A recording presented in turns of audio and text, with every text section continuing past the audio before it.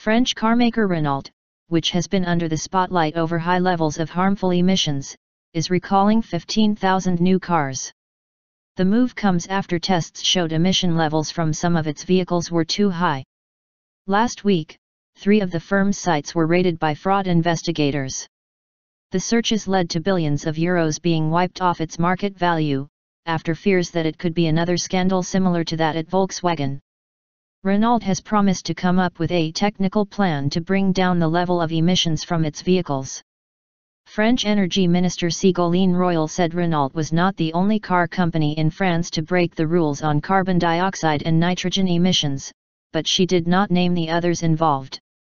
She said the tests needed to be based on real driving conditions and not those of special testing facilities. It has been suggested that the emission readings are much lower in laboratory-style conditions.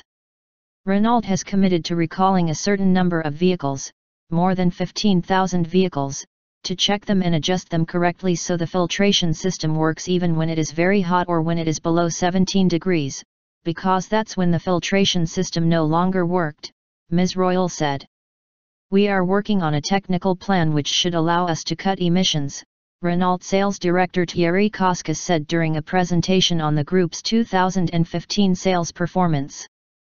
When asked how the test results differed from those conducted under real conditions, he said, Renault did not cheat. We are not using any software or other methods.